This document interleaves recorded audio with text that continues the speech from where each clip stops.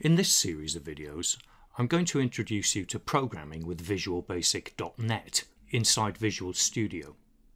So let's begin by launching Visual Studio and taking a look at some of the features.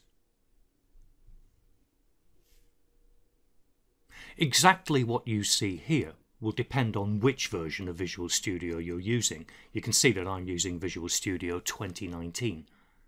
But essentially the features will be the same. You can see I have a list of my most recently used projects on the left-hand side. On the right, I'm going to choose the option to create a new project. And again, what you see next will depend on which version of Visual Studio you're using. It will also depend on which programming languages you installed.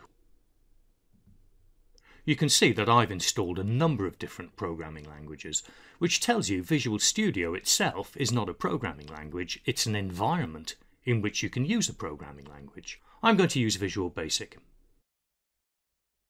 On the right-hand side, I can see a number of different project templates which I can choose from. And I'm going to create a Windows Forms app. So, with the correct option chosen, click Next. You're now invited to give the project a name. It's offering me the name Windows App 2. This is because it's the second application which I've created. It's not a very meaningful name, so I strongly recommend that you change that. Perhaps not. I think that's been done before. That'll do for now. You also need to be mindful of where the project will be saved, the location of your project. You can see the location of mine will be D Visual Studio 2019 projects, but you can change this.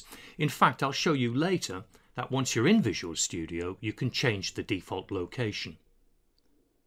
This is particularly important if you're working in a school or a college or an organisation. It may be that you only have permission to save Visual Studio projects in particular locations. Notice there's a Browse button here if you do want to change the location.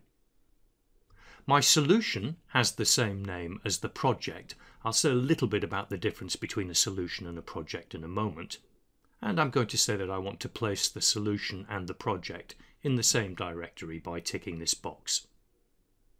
Since this is a brand new project, I'm not going to worry too much about which version of the .NET framework I'm using. More about that later as well. So let's hit Create.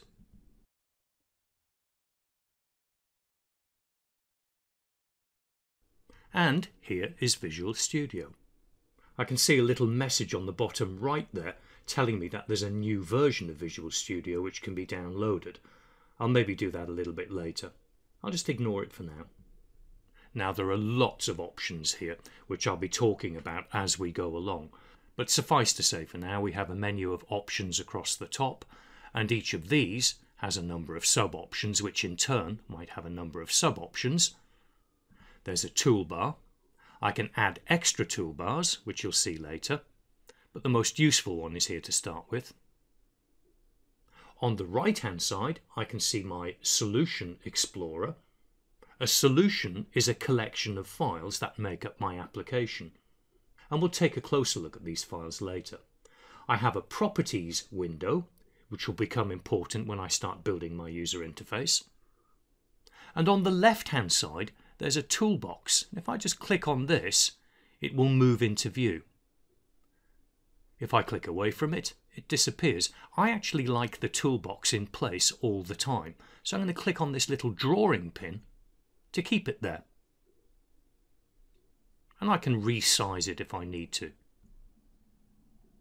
In the middle, I've got my form. This is where I'm going to start building my user interface. So let's write some code. I'm going to start by dropping a button onto the form. So from my toolbox, I click on Button, draw the button onto the form.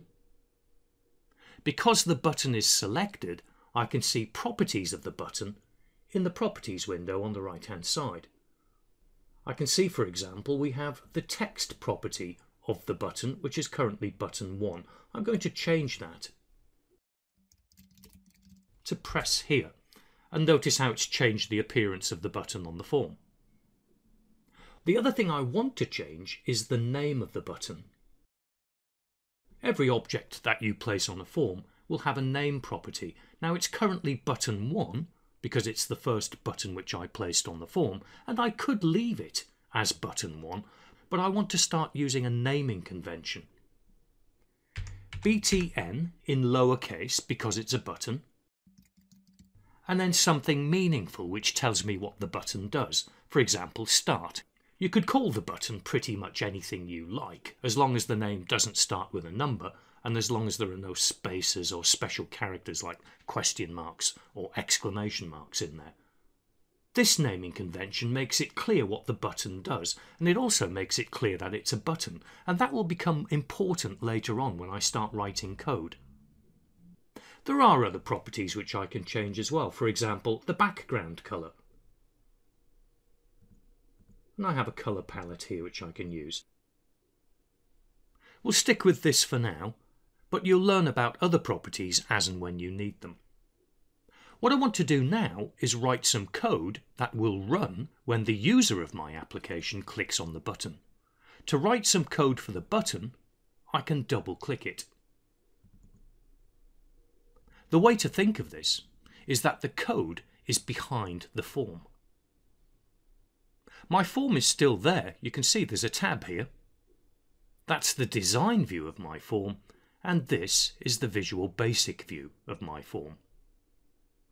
Notice that the Toolbox no longer has anything on it because it's inappropriate to use it while I'm coding. I have line numbers down the left-hand side. To be honest, I don't like these and I'll turn them off in a moment. And I can see some code already there, and I have to be very careful not to break it. For example, I can see public class form1 at the top and end class at the bottom. I'm not going to change this. These need to be in place in order for the form to work. Later, when you find out more about object-oriented programming, these two lines will make more sense. I can also see the stub of a procedure which will run when the button is clicked. Private sub button start click. Notice that's the name that I gave to my button. And notice that it's going to handle the click of the button. To be more precise, it will handle the click event of the button object. There's also some stuff going on in brackets here. These are called parameters, and you'll find out more about parameters later. Suffice to say, leave this exactly as it is for now. We're going to write code between sub and end sub. So I'm just going to press the Enter key a few times and give myself some more room. I can also give myself some more room above the procedure and below the procedure. Sub, by the way, stands for sub-procedure. So let's write our first program. I'm going to use the MsgBox command.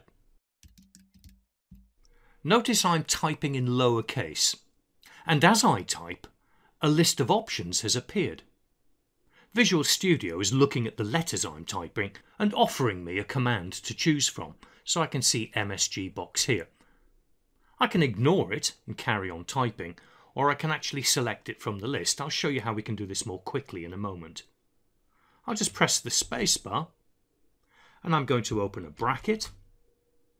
And again, there's some more information appearing on the screen. It's quite daunting the first time you see this, but as you get used to it, you'll find it's incredibly useful. Again, I'm just going to ignore it. Notice how Visual Studio has automatically put the closing bracket on there for me. I'm going to open a double quote. And again, Visual Studio has automatically put the closing double quote on there. And finally, I'll type the text of my message. Hello world. All kinds of things have happened here. For example, notice that MsgBox has automatically recapitalized. That tells me that I typed it correctly. I'm getting visual feedback. Notice also the color coding. The literal string, which I'm using in my text message, is colored differently from the command itself. Again, I'm getting visual feedback on how to use this. This is why it's called Visual Studio. Let's put another message in.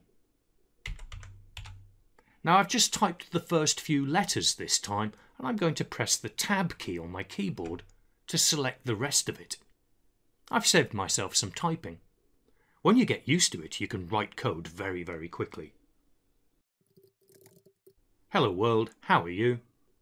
And one more. Spelling mistake there. I'm just going to hold down my Control key and tap the left arrow key, which will jump me one word at a time through that text. And then I can correct my spelling. To be honest, it doesn't matter what I put inside these double quotes. It won't be a problem. If, on the other hand, I mistype the command, I see a red wiggly line underneath it telling me that I've made an error. This is what we call a syntax error. I'm breaking the rules of the programming language. If I move my mouse over it, I can see some kind of error message there. MsgBox is not declared. Visual Studio thinks I'm trying to use something called a variable, and I haven't announced that I want to use it. More about variables later on. Let's just get rid of this line altogether. Okay, so there's my program. I'll just close up a little bit of the white space. I don't need it. And I'm going to run the code. There's a Start button at the top. And my form is now on the screen. And to test it, I'll simply click on the button. There's my first message. There's my second message. And there's my third message. And the program has stopped running. My procedure may have stopped running, but the application itself is still running. The form is still on the screen. And I can stop this running by pressing the red square up here, or I can simply close the form with the red cross here. And everything has stopped. So there we have it, our first program, which is just a sequence of messages, but it's a program. There's one more thing I want to do now, and that is to save my work. Remember, a Visual Studio application can consist of several files, so rather than just clicking this little button here, which will save the form, I'm going to click this button, which will save all of the files in my application. I can now close down Visual Studio and return to my application tomorrow.